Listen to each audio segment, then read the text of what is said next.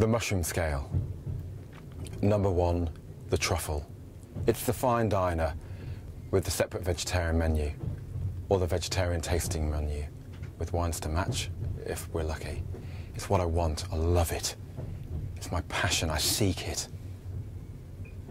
Number 2, the Morel. It's the regular restaurant, or with the great vegetarian food, or the sole vegetarian restaurant. I'm very happy if I find it. Number 3, it's the field mushroom. It's the regular restaurant which does vegetarian food. It's okay, I'm happy, I can get full. Number 4, the button mushroom. It's fast food. It fills the stomach. It's okay, it'll do. It's also the mushroom risotto. It's the default vegetarian meal. Or the omelette. It'll fill me, I'll cope. Number 5, Amanita phylloides. It's the restaurant which deceives. It disappoints.